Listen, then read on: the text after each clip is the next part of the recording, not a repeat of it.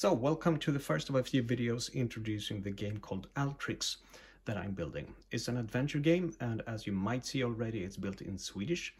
I'm having Swedish playtesters, so we have, all material is in Swedish and some is translated to English. Most of the things you'll see here is in Swedish. In this first video, I'm going to talk about the character. This is you. This might be you, starting somewhere in the home village. We have here on the character sheet things like name and name for the group, because this is a cooperative game. You have a name on the group to connect to it better.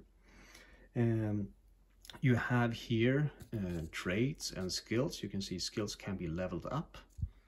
We have items that the character collects and gives or sells or uses, of course, with a special weapon used for close combat.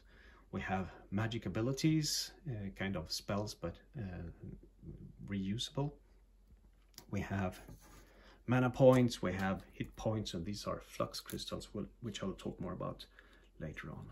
And we have these dice, which I'll focus on in the next video. This is the character that you take on the personality on throughout the game as you fight the evil sorceress, or build up strength enough to be able to fight her. And in the next video, we're going to look at these dice. They are not only dice, they are part of your future. See you there.